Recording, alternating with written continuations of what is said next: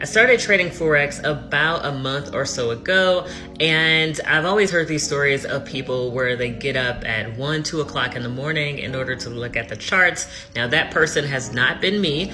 I've been getting up around 5:36, and today I wanted to challenge myself. So I got up at 1 a.m., looked at the charts, went back to sleep. I got up around about 3 o'clock in the morning, looked at the charts, went to sleep, and then I got up around 3:45 and I actually made an entry because I saw something good on GJ. So let me show you what that looks like. So on GJ, it was all good until it wasn't. So these days, I'm really trying to work on my trader psychology and basically not closing positions too soon.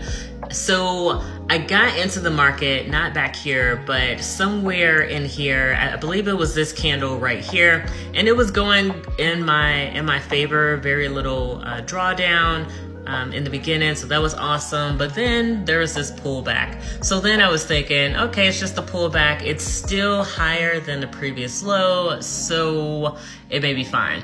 But then what I didn't see, because I stepped away, was all of this consolidation here and all of this basically rejection of this level. So I probably should have gotten out around here to preserve some of my profits, but I ended up getting stopped out. Now this position wasn't crazy large.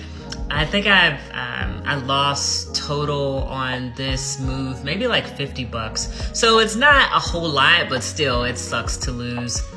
And the reality is, it's just a part of trading. Like, you won't be winning, you know, things hand over fist or gaining money hand over fist. It's all, you know, a process. And the cool thing though about trading is that you could be profitable maybe 30–40% of the time and still be crazy profitable, especially if you're only taking trades that'll give you about 2 to 3 times your risk. And that's what I am doing these days. So I'm not really worried about the 50 bucks. But a couple of days ago, I did turn, what was that, $20 into almost $200 on one trade.